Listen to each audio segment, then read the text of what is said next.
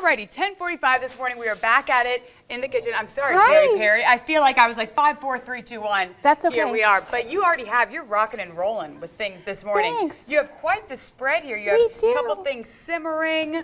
And then I was about to try to name this fruit. Now I have no idea. Or this vegetable. It's a spaghetti squash. And that's it's perfect timing. And we're doing great because it looks more complicated than it is. This is super simple, actually. Now, yes, I've seen this before, and I, in fact, have been intimidated by it because I feel like you have to have one of those kind of machines that slices it up for you. Oh, no. This is what a spaghetti squash looks like. Okay. Good news, they're on sale this week at Kroger. Yay. And all you do is slice it in half with a sharp knife, and just be careful. It's kind of like if you were cutting like a pumpkin or something. It's that kind of it's a squash. Gotcha, okay. And then the inside looks like this, and there are seeds. And you just take a spoon and you scoop out the inside, just like if you were doing a cantaloupe or anything else. Sure. Then this is how it works.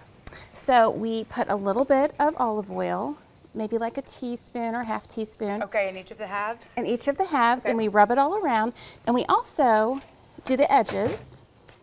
So that way they don't and we sprinkle burn, get too dry. Garlic salt or garlic powder, a little salt and pepper. Okay, so just a little bit. You're not trying to like coat it or anything like that. Okay. Just a light flavoring. Sure. And you can do as many as you want to do, and we turn them all upside down on a foil lined baking sheet. And you do it at 375 for about 30 to 40 minutes. Okay. And then they'll be done. And this is what they're going to look like. Yes, I need to see the finished product. This is a reveal. Okay. Look at this. I've never seen anything like this before. We turn them over. Oh, that's beautiful. And normally, if you have a fork, a lot of times you can just scrape it up, but you'll see it looks like spaghetti strands in there. Oh my goodness. So what you do then, we're going to stuff these. So what we have is we have a sausage with tomato sauce, and we're going to do a little ricotta.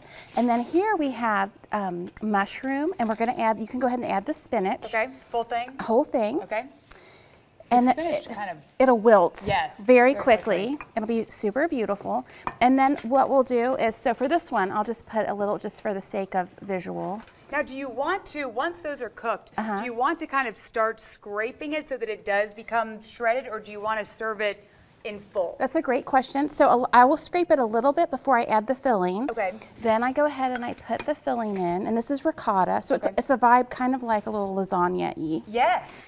And then but you're saving it because not the carbs. Right, no carbs. Yes. We put cheese on top, and so for this one here, we would go ahead and add our Alfredo sauce, which is right here. Okay. And this just goes in, and so once we get the mix, we would fill up the other one. You put this all the whole thing, and that'll just get nice and cheesy and melty. So that's a great filling, like a vessel for these. So we would do all these. Then what happens? I'm going to show you the finished product here. Oh my gosh! Okay. Here. So this will be exciting. So Perry, you're teaching me all sorts of new things this morning. So let's close. This is really hot. Again, I've only seen the things on, on social media and the like, where they have, they put their squash on a thing and it kind of comes out with ribbons. Right, you can spiralize them and make like zoodles, they call them, like zucchini noodles or different noodles. Okay, so this is the finished product. So this baked another like 15 or 20 minutes. Just really, the sauce is hot and everything's cooked through. We're just kind of melting the cheese and making it beautiful. All merry a little bit. This is a great like dinner party with the French garlic bread. Yes. And this. And it's so good. I love that too because it has that creative, that unique element, right? You're not just going toward maybe your typical lasagna, which is always good, but this is elevated. It's like eating healthy, but also you get the yumminess of the filling, and you can adjust the filling. Like if you're not a fan of mushrooms or you like a different vegetable, make a broccoli and cheese one, or make it a chicken and parm one. So absolutely the sky's the limit, but really these spaghetti squash are a great vehicle for getting vegetables into your diet, and also a lot of times it's very mild in flavor.